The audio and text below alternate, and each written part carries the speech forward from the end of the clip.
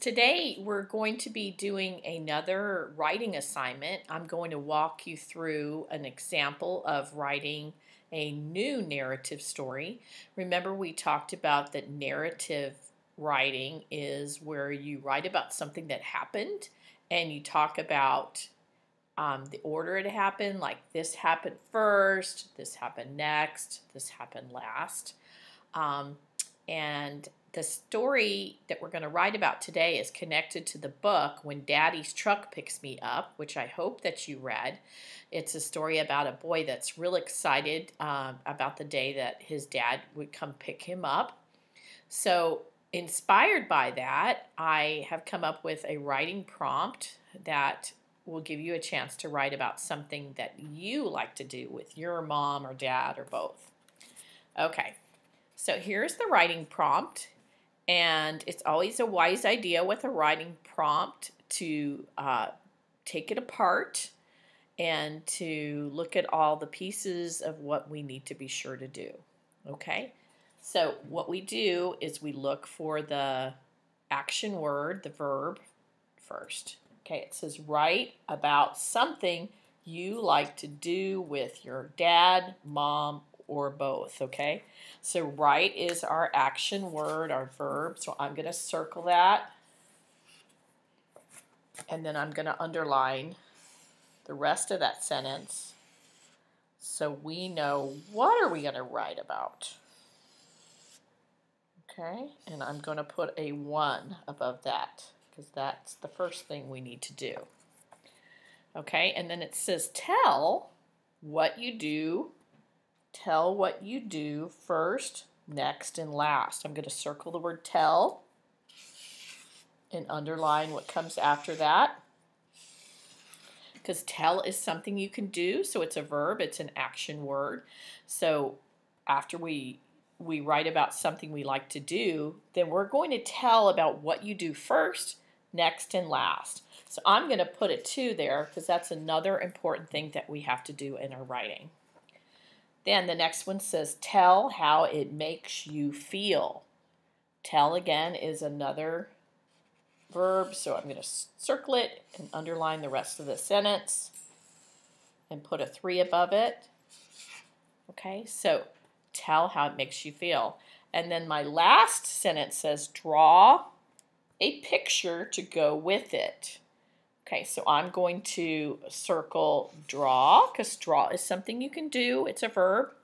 And underline the rest of the sentence and put a 4 above that. Okay, so let's look at the prompt again to make sure that we know exactly what we're going to have to write. It says write about something you like to do with your dad, mom, or both. So think in your head, what are some things you like to do with them? Maybe you like to read books with them. Maybe you like to go on a bike ride with them. Maybe you like to play a board game with them or make a puzzle with them. Okay, so think about something that you like to do, and you could pick something that, like the boy, it was something about his dad, or you could pick something that you do with your mom, or maybe both of them. I think for mine, I'm going to do both of my parents. Okay, and then it says tell what you do first, next, and last. Okay, so remember, you're going to tell it in order. You're telling a story of what you do first, what you do next, and then what you do last. And then it says tell how it makes you feel. Like you remember in our last story where we were talking about when we were tired, at the end I said, then I felt better. So it's like, how does it make you feel doing this with your parent? And then, as always, we need to draw a picture to go with it. Remember, our picture needs to show something that we talk about in the story. They have to match, okay? So I'm thinking in my head, one of the things I like to do with my parents is I like to go out to lunch with them. Now, my parents don't live with me, so right now, unfortunately, I can't do this because you know how we all need to stay safe at home right now. But I'm thinking about what I used to like to do with them and what I'm hoping I get to do with them again soon when things get better.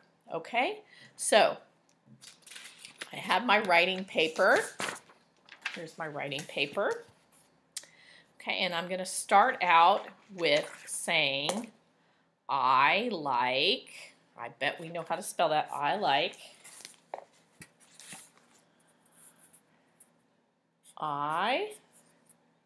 space, I like to, space, go. Boy, I bet you know all of these words. Like to go to. Notice my spaces between my words. And then I don't think I have enough space. Whoops. I don't have enough space on this line. So I'm not going to try to cram it in. I'm just going to go to the next line. I like to go to lunch. And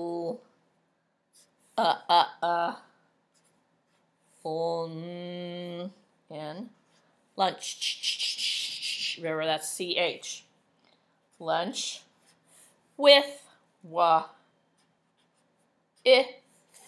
remember is TH, with my, you should know how to spell my mom, and dad. Period. Okay, first. Now there's a period, so I'm going to start a new sentence. So I need to capitalize that first sentence. The first word of the sentence. Okay, first, first, comma. I'm going to give you some of these sentence starters when I send the paper to you. First, pick. I'm going to say pick, pick. This is one of those where the CK works together to make the K sound. Pick them, space, the, TH, them, up. First I picked them up. Now, friends, you couldn't do it, copy my story, right? It wouldn't make any sense because you can't go pick your parents up, right? You don't drive a car, I hope. So you need to write your own story. It's not going to be just like mine. Nobody's is going to be exactly the same. Okay, so first I picked them up. And then I'm going to say next. X. That's the X, right? Next. We, space, go. T-O. Capital. I'm going to say the name of a restaurant that I know my parents love to go to. And because it's a special name of a restaurant, I'm going to make it a capital. Panera. I don't know if you've ever been there. Panera. Panera.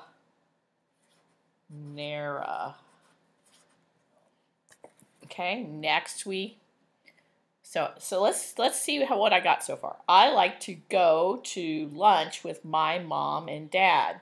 First, I pick them up. Next, we go to Panera. Last,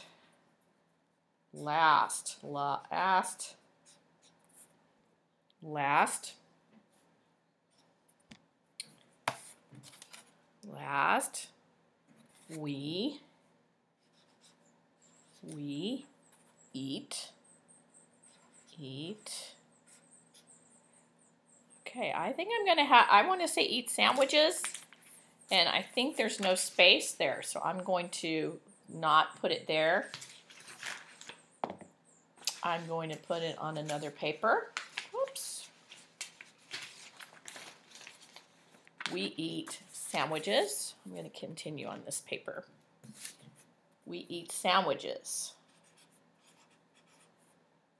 Sand. I. CHES. We eat sandwiches. And then I'm going to say how I feel about all this. I feel happy. It makes me happy to go take my parents out to lunch. It makes me feel happy. Happy. A-P-P-Y. Exclamation point. So let's look at my whole story before I start to draw. see if I remembered everything. I've been trying really hard to make capitals at the beginning of my sentences, spaces between my words, punctuation at the end of my sentences, like a period or an exclamation point or a question mark. Okay, so I said, I like to go to lunch with my mom and dad. First, I pick them up. Next, we go to Panera. Last, we eat sandwiches. I feel happy. Okay, so then the next thing I need to do is to draw a picture. Now, I could draw a picture only about this, right? So it could be our eating lunch. Maybe I'll do that. Maybe I'll draw a picture of the table. I drew a table. Then maybe I don't have to draw our whole bodies. Maybe I'll just have us sitting at the table. Okay, I'll put myself in the middle.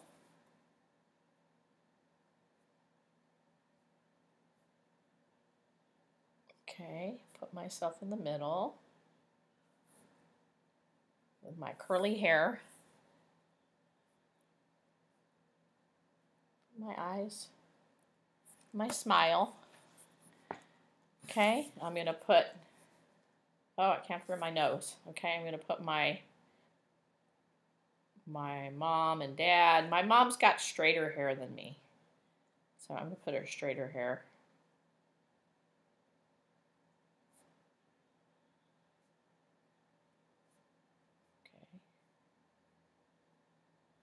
Okay, there's my mom, and I'm going to put my dad.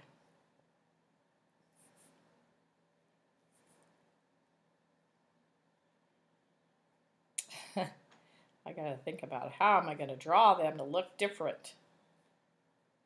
There's my dad. You know what? My dad doesn't have much hair, so maybe I won't put hair on him. And you'll know it's my dad. Okay. So there's us at the table. I could put some plates in front of us, maybe. I could put some cups.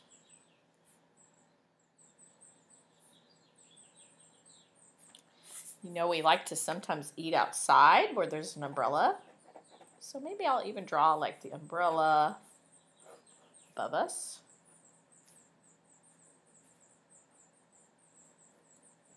Yeah. Could put the sandwiches on the plates.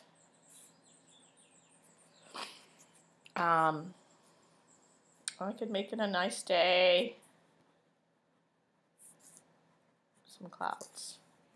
Right. Okay. So you can see that I drew it first. We have our plates and our cups and things. So now I want to make it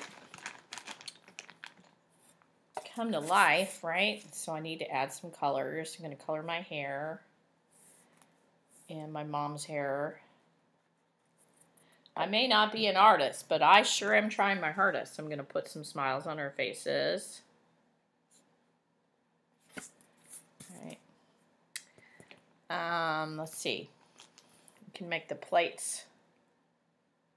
We can make the plates on the background of the sandwiches. So remember that when we're doing our artwork,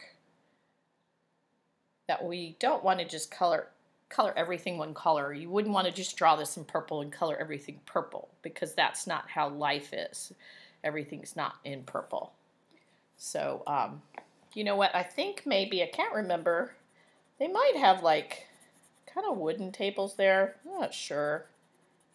So I'm going to make it brown, the table, and I'm just kind of coloring around my pieces. Okay, I might make my sandwiches brown too on the plates. I have no idea what color their umbrella is, but I'll just pick something.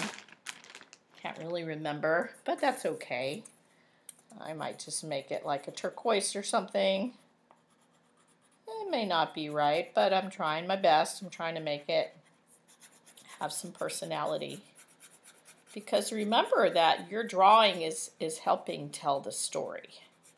So I didn't say in the story that we often sat outside, but now you can tell we do because I'm showing you it in my picture, right? Okay. That cloud's probably a little too low to the ground, isn't it? Oh, well, if I was using a pencil, I would probably erase that. But you know what? I tried my best. Oh, you know what? That blue is too close to the blue of the umbrella. So you know what? I might just go over that cloud so you don't really see it. So, and then remember, shading is good, where you put your crayon to the side, because then you can kind of go around things better rather than coloring on top of it all. Okay. So there we are sitting outside, and I could also color our clothes, right? Coloring our clothes would be good to add more details and color to the picture to help tell the story.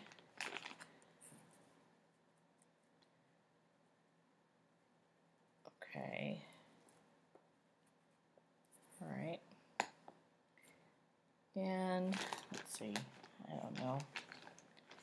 Doesn't really matter. It doesn't have to be the exact color of a shirt that your family wears. You know, you're just trying your best to jazz it up. Okay, so that's kind of a quick drawing, but you can see that I used a lot of details. That I have our plates with food on them.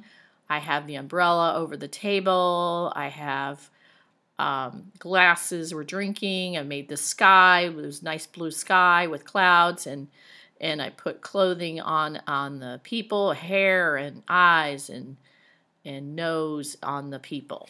So it helps to tell the story, because the main idea of my story is that I like to take them to lunch.